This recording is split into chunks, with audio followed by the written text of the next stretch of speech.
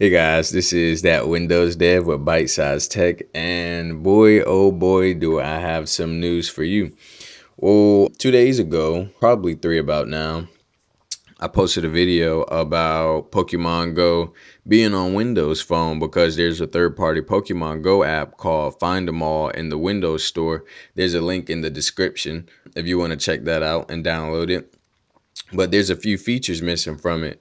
Well, news arose this morning, and well, the internet says that there's another Pokemon Go app that has the features that Find 'em All is missing. So I did my research on it, of course. I found the information on MS Power User. Shout out to them. But one thing I definitely want to say to you guys is beware. I know that we all want Windows 10 mobile to have Pokemon Go because everybody's got it, and we may be missing out. But this new Pokemon Go app called Pogo, the Pokemon Go app, yes, you can catch Pokemon. It's in 2D rather than 3D, but that's fine too. But the problem is you can't download this app in the App Store. There's no security check for this. The only way for you to actually install this would be from enabling side loading or developer mode on your Windows 10 mobile phone.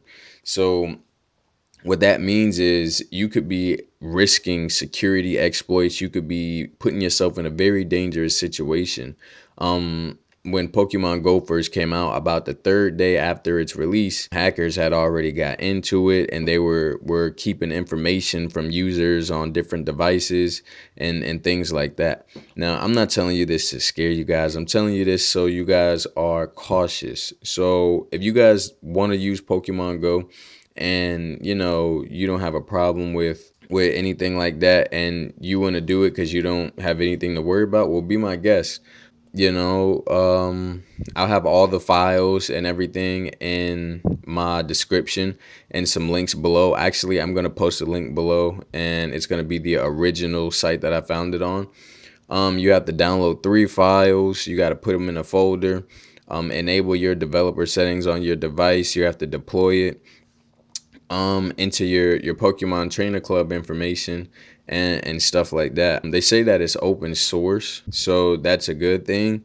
But personally, in my opinion, anything that's open source can be secure, but people can actually look at the source code and have malicious intentions in mind and not reveal the exploit. So yeah, this is called Pogo, Pogo, capital P, capital G. It's Pokemon Go for Windows Phone. You can catch Pokemon, you can walk around. Based on the screenshots, I assume it's a fully working app, but they say that you may experience bugs. I'm gonna post the links here, and hey, you guys, let me know. You guys subscribe and like the video. Make sure that you come back and tell me how the app was. Personally, I'm not gonna download it, but if you guys do, more power to you. This is that Windows Dev with Bite Size Tech, and thanks for watching.